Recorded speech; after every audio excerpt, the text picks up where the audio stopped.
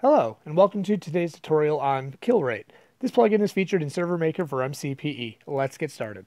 So today we're going to go over the nice little command that they've added for us, which is kill rate. And this is actually going to show you a couple little different commands that you can use for this. So say you want to keep track of people that are actually fighting in your server. It's really cool because now you can go in here and do kill rate. And when you type that in and you just hit OK, it's actually going to give you an entire list of a few different things that you've achievement-wise.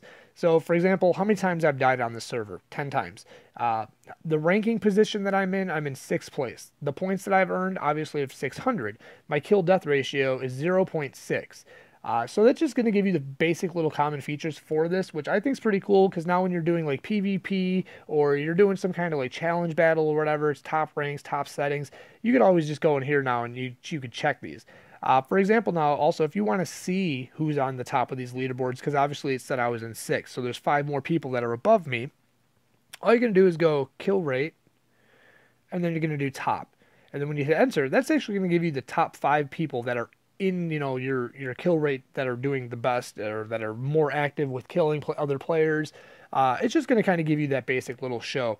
So I think that's pretty cool. It's a nice little feature that they've added to the game. I definitely am going to start using this more often when it comes to my PvP arenas or Hunger Games or just little battles in general for that matter. So if you guys liked this video and thought it was good, definitely give me a thumbs up down there below. Also give me a few comments, let me know what you guys thought of the video. And until then, I will see you guys in the next one. Stay chill.